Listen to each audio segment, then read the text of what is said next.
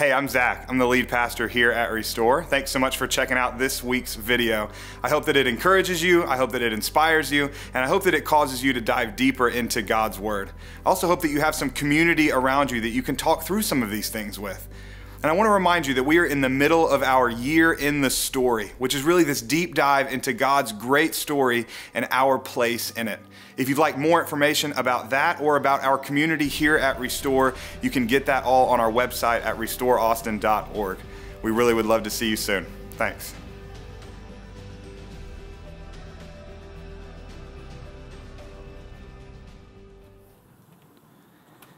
Many of you know that I got kicked out of church when I was 13. Yeah, thank you for that. Thank you, everyone. That's it. I'm done. No, I'm just kidding. I've said it a few times from stage. I've talked about it over coffee with many of you, but I've never actually shared the story in its fullness. Like what really happened, why was I kicked out of church? So I've never done that publicly, but that ends today. I want you to hear the story. So I grew up here in Austin, and I grew up in a couple of different churches that the vibe that I got from them and the understanding of God that I got from them was that God liked you when you performed, right? That when you demonstrated yourself to be good enough or right enough or the right kind of person, then there was acceptance from Him and there was acceptance from the church body. But conversely, if you did not, then there was not acceptance from Him, not acceptance from the church body. That was my understanding of God for a really long time. And as we transitioned to a church a little closer to our house, farther down south, I started to get into youth group age, right? Kind of 11, 12, 13, and junior high. And the way that our youth group worked, probably the way that a lot of your youth groups worked, is we had kind of a larger area, right, where we sang and kind of, maybe there was a quick message, and then you broke out into smaller areas, and you had Bible study and discussion. And there was one time when we had broken out into this Bible study area and we were having this conversation where I just really didn't agree with what the youth pastor was saying. And to be honest, it wasn't just this one time. It was a lot of times that I didn't really agree with what the youth pastor was saying. At this point in my life, I would not qualify myself as a Christian. My parents were Christians, and I think my faith was really just kind of theirs, and I just latched onto it. They required me to go to church a lot of times, and because they're great parents, and they tried to lovingly show me the right way, right? But I didn't buy into a lot of it. And because honestly, when you are presented with a God that likes you when you do good and doesn't like you when you do bad, there's really only two options for that. The one option is just to pretend that you're good all the time. Like Eddie said, right? If you think you're perfect, maybe that's your imperfection. And so that's one option. You kind of become this Pharisee like we see in Scripture, this person that just pretends to be good all the time, that puts on this face and tries to be accepted by God and by the church. Now, there's a second option, and that option is kind of just to say, to heck with this, man, I'm out. This is stupid, this is ridiculous, I can never live up to this, I don't even want to live up to this. So I'm out. And I tell you, I took the second path. And I just didn't buy into any of it. I didn't agree with any of it. I would stay up late online looking up arguments for atheism and bring them to youth group on a weekly basis. And there was this one time we'd broken out into this Bible study that we were talking about Jesus on the cross, right? And there's this passage in Scripture where Jesus, he actually quotes a psalm, and he says, "Father, Father, why have you forsaken me?" It's a famous passage. You've probably heard it in church or in songs, even in popular music and television and stuff. It's a pervasive quote from Jesus, "Father, Father, why have you forsaken me?" And I remember we read this story, and I raised my hand. That's generous. I probably just blurted out, honestly. I said, "So God is just this terrible dad, huh?" Right? Like at his son's most important time of need, he just bails on him? Like, how could you do that? How could you how could you follow a God that when his son was in the most need, he just turns his back? Now, I've come to understand that passage a lot more holistically, and that is not at all what was happening there. But instead of sitting down with me and talking through it or saying, hey, here's maybe some different ways to think about that, my youth pastor just said, get out. Get out, I'm tired of this. And so I actually had a usual spot in the hallway that I went to. So I went to my usual spot in the hallway after being removed from Bible study. Again, this has happened a few times. But this time it was a little different because after Bible study was over, he came out and he said, Zach, you're going to have to sit here for a little bit until your parents get here. And when your parents get here, I want to talk with the three of you. So I said, okay. And so my parents get there to pick me up, and our youth pastor grabs me and my parents, and the four of us go into this room off on the side, and he says, your son is no longer welcome at any of our youth functions. And my dad just kind of nodded. I think he understood. My mom said, why not? And he said, he's causing the other kids to doubt their faith. He's asking too many questions. He's doubting. And from that moment on, I was absolutely convinced that I had no place in the church, that I had no place in God's family, that questions had no place in God's family, that doubts had no place in God's family, that I didn't have a place in the church, that I simply wasn't a good fit in God's family, because I looked out at the other God's family members that I saw around me, and I didn't look or think or act a lot like them. And I thought, I must just not be a good fit here. And I carried that with me for a really long time. And I know that a lot of you have felt or do feel the exact same way. And here's how I know that to be true. Number one is simply the numbers. You see, in 2010, there was a survey done by the Barna Group, and they found out that 4 out of every 10 Americans who don't attend church reported not attending church because, quote, negative past experiences in churches or with church people. 40% of people who don't go to church because of negative experiences with the church or with church people. That was in 2010. I don't think the numbers have gotten better. That's the first reason I know that to be true. Here's the second reason I know that to be true. It's because I know many of you personally, because we have had coffee and drinks and lunch, and we have shared meals together, and I have heard your stories. I have heard your stories about how church or church people have hurt you and marginalized you and made you feel like you don't have a place in the family of God. And one of the most tragic parts of all of this is that a lot of times when people are told they don't have a place in the family of God, it's usually from someone quoting a Bible verse at them, saying, hey, here's something that says that you really aren't a good fit here, that you really don't belong here. And that's why back in August, we started this year in the story. This time dedicated to understanding God's great story and our place in it. It's because we believe that understanding the Bible is more than just a collection of disjointed verses, is absolutely vital to understanding the truth of God's story. Because unfortunately, many Christians' primary interaction with the Bible is ripping little verses out of their context and using them to prop up their own worldview. Or even other times, using them to keep people out that they don't want in. People that are different from them, that don't look or talk or act like them. This is why so many Christians and so many churches have constructed a God that looks and votes and acts just like they do. It's why their version of God likes the same people they like and doesn't like the same people that they don't like.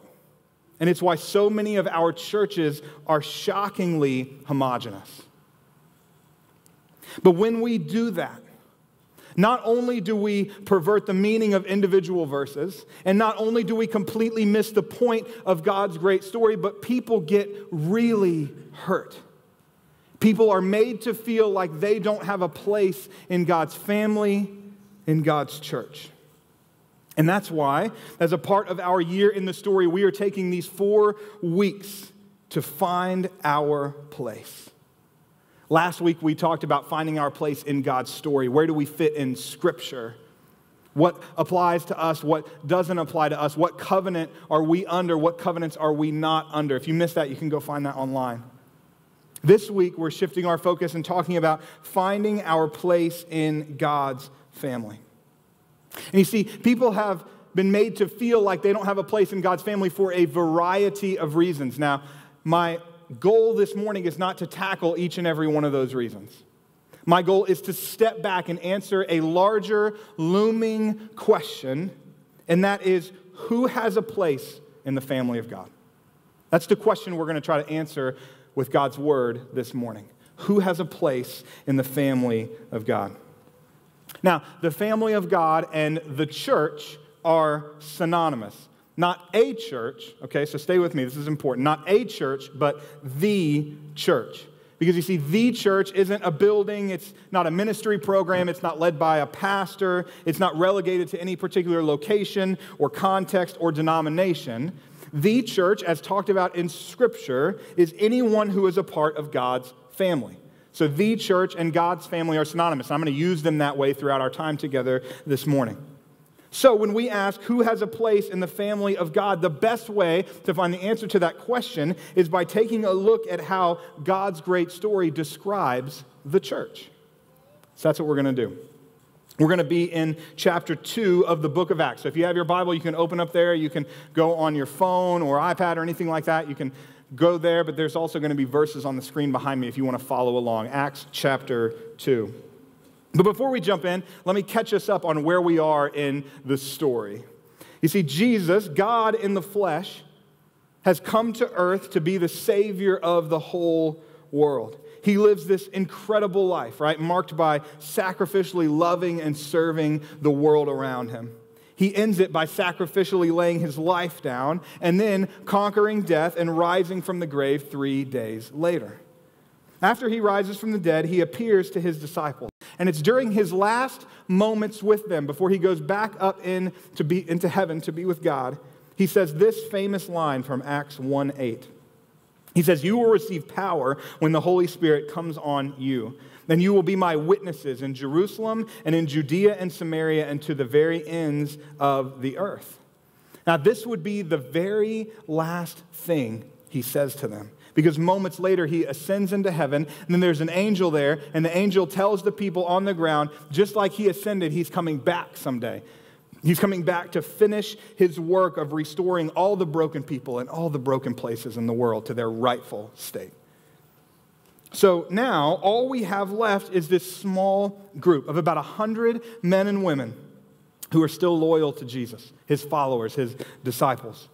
Led by Peter and Mary and a few other disciples, they start getting together every day to pray and wait for Acts 1:8 to come true. Then one day, it happens. The Holy Spirit comes upon them just like Jesus has predicted, and the Holy Spirit starts doing these incredible things in them and through them, so incredible that they spill out of the little room that they had been praying in into the streets. And it causes this ruckus, this commotion. So literally thousands of people come from around the city in Jerusalem, and they come and they're like, what is going on? They start asking questions. Peter, what is this? What's happening? And so when they ask, Peter gets up and he starts telling them about Jesus. And this is essentially the very first church sermon.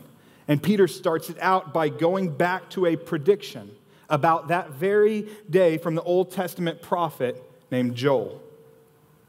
It's Acts 2, verse 16. Here's what it says. "This is what was spoken by the prophet Joel. In those last days, God said, I will pour out my spirit on all people." That's important, all people. "Your sons and daughters will prophesy. Your young men will see visions. Your old men will dream dreams. Even on my servants, both men and women, I will pour out my spirit in those days, and they will prophesy." Did you catch that? The Holy Spirit is poured out and given to everyone. He's very specific. It's regardless of age or gender or status.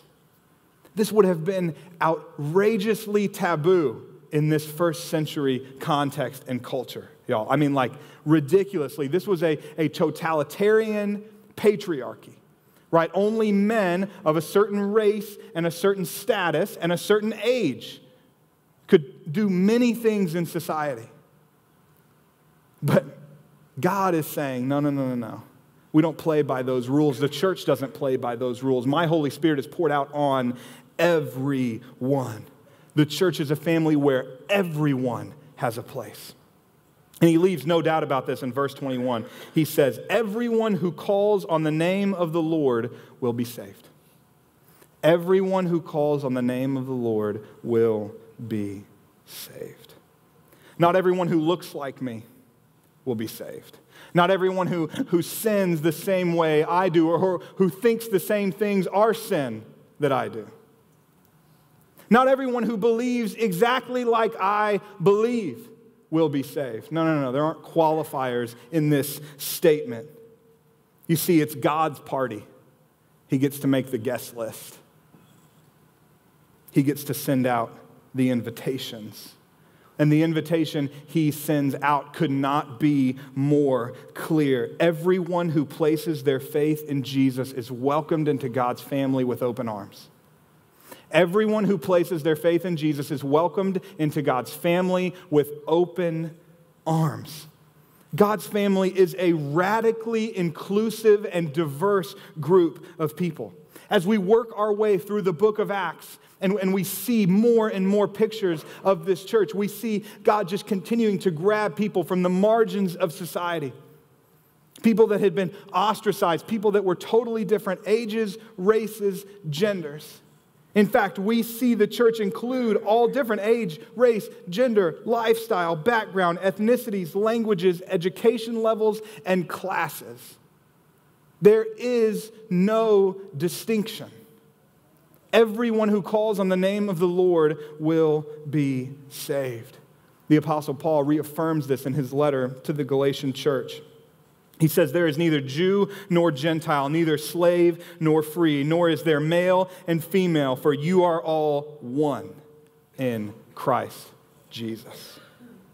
Everyone who calls on the name of the Lord will be saved and welcomed in to the family of God and given the Holy Spirit. You see, that last part is incredibly important because the Holy Spirit is the great equalizer. The Holy Spirit doesn't care who you are or what you've done or where you've come from. The Holy Spirit isn't deterred by your age or your race or your gender or your socioeconomic status or your sexual orientation. The Holy Spirit comes to live inside of everyone who places their faith in Jesus. Everyone who places their faith in Jesus. This has been a cornerstone of Orthodox Christian belief for thousands and thousands of years. God's great story could not be more consistently clear about this. Over and over and over again, it clearly states that everyone who places their faith in Jesus is welcomed into the family of God with open arms. Here's just a taste of it, okay?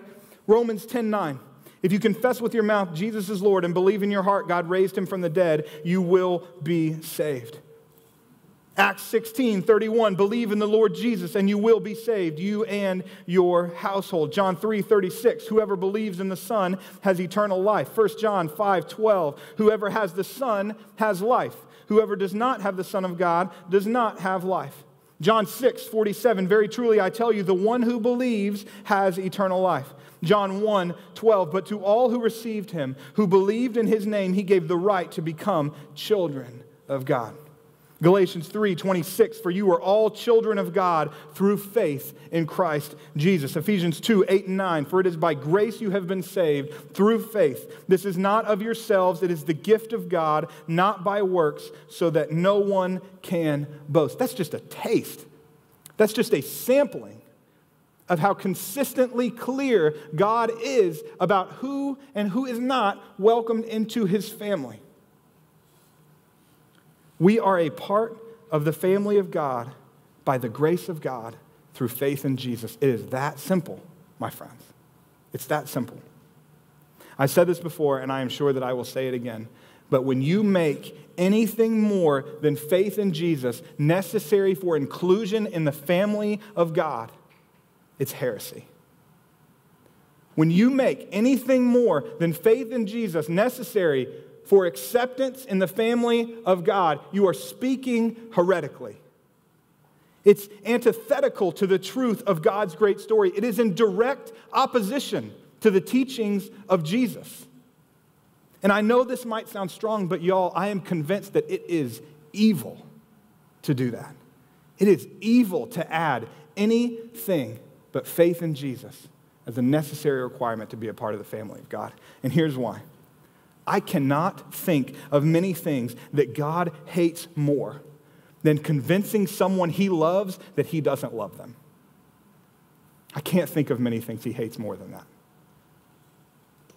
In his letter to the Galatian church, Paul calls doing this a perversion of the gospel, which is really no gospel at all. That's what he says. I think it really comes alive when we remember that gospel literally means good news. So check it out, Galatians chapter 1.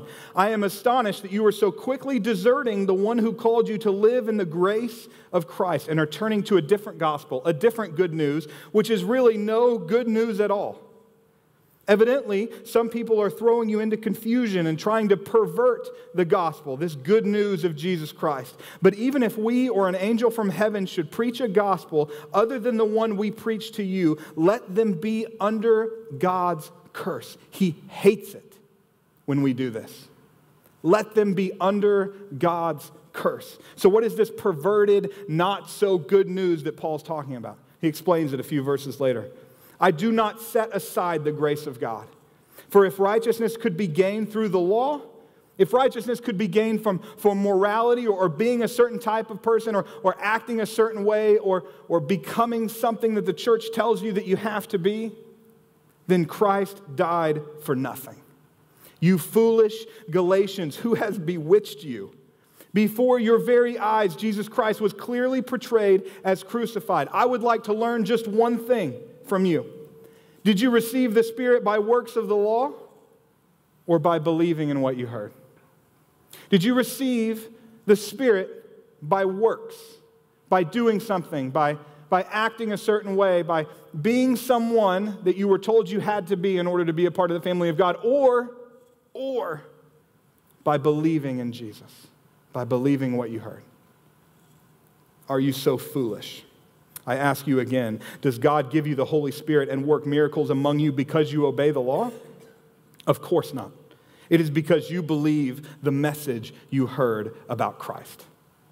That's it. It is because you believe the message you heard about Christ. The good news, the gospel, is that God loves us so much that he stopped at nothing to make a way for us to be in his family. Making it anything other than that is a perversion of Jesus' love, and it is no good news at all.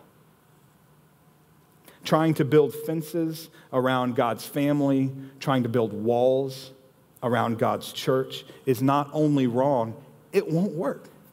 God won't let it work. Like we just sang, there is no wall he won't kick down, no lie he won't tear down coming after us. As he pursues us with his love, he will stop at nothing. God will not allow anyone to put restrictions on his family. He won't do it. Everyone who places their faith in Jesus is welcomed into God's family with open arms. The church, God's family, is the most radically inclusive and diverse community of people in the history of the world. That's who they were in the first century. That's who we should be in the 21st century. No? We can't abandon the grace of God, like Paul says. That's all we have. That's who we are. It's who we've always been. So let me say it as plainly as I can. If you've been told you aren't welcome in the church, you've been lied to. If you've been told that something about you prevents you from being loved by Jesus, you have been lied to. If you've been told that you don't have a place in the family of God, you have been lied to. And I am so so sorry.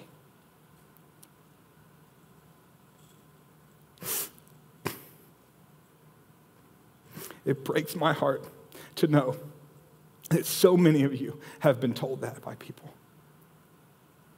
Because Jesus would never tell you that. He just wouldn't. Scripture is so clear.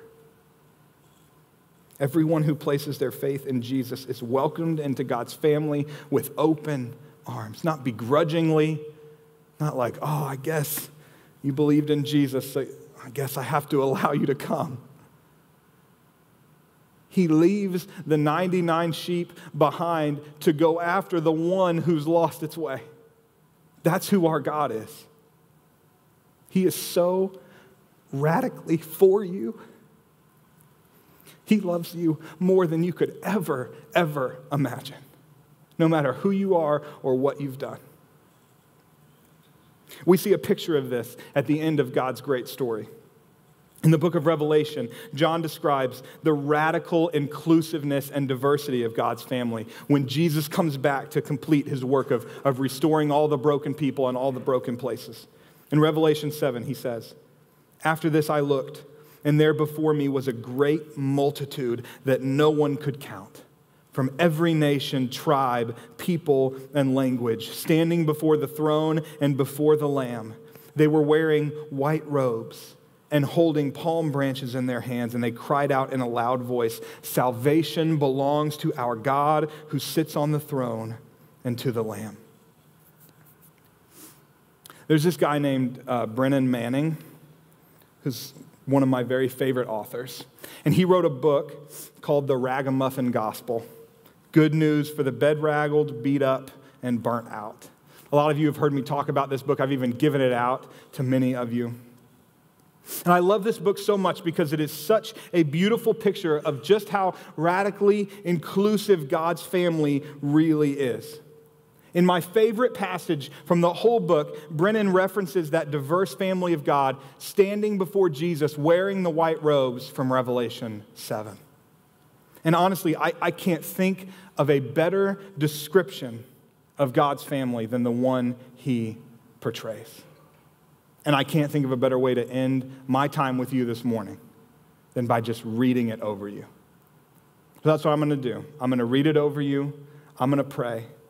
And then this part of the gathering will be over. I would love for you to close your eyes, to just meditate on these words as I read them. And just full disclosure, I've tried to read them out loud 10 times this week without crying, and I am 0 for 10, okay? So prepare yourselves. I'm going to try to get through it. But just let this soak in. Close your eyes. Let this beautiful picture of God's family penetrate your heart and mind. Here we go. He says, "Because salvation is by grace through faith, I believe that among the countless number of people standing in front of the throne and in front of the Lamb, dressed in white robes and holding palms in their hands, I shall see the prostitute from the Kit Kat Ranch in Carson City, Nevada, who tearfully told me that she could find no other employment to support her 2-year-old son. I shall see the woman who had an abortion and is haunted by guilt and remorse, but did the best she could faced with grueling alternatives. I shall see the businessman besieged with debt who sold his integrity in a series of desperate transactions. The insecure clergyman who, addicted to being liked, never challenged his people from the pulpit and longed for unconditional love. I shall see the sexually abused teen molested by his father and now selling his body on the street, who, as he falls asleep each night after one last trick, whispers the name of an unknown God he learned about in Sunday school. But how, we ask? Then the voice says, they have washed their robes and made them white in the blood of the Lamb. There they are. There we are. The multitude who so wanted to be faithful, who at times got defeated, soiled by life, and bested by trials, wearing the bloodied garments of life's tribulations, but through it all, clung to faith. My friends, if this is not good news to you, you have never understood the gospel of grace. Let's pray. Jesus, thank you for the clarity you give us about who is welcome in your family. Thank you that we don't have to wonder, that we don't have to doubt, that we don't have to listen to those who would say that something about us disqualifies us from being part of your family. Thank you that everyone who places their faith in you is welcomed into your family with open arms. And I pray for anyone here this morning who has been told that they don't fit, that they don't have a place in the church, in your family, that you would wash those lies away. You would reveal your truth to them, and you would let them know that they have a place in your family, that they have a place in the church, and that they have a place in this church. Thank you for the way you love us. Thank you for the way you come after us. Thank you that there is nothing that gets in your way, that there is no wall you won't tear down, lie you won't break down coming after us. We trust you. We love you. We place our faith in you. And it's in your name we pray. Amen.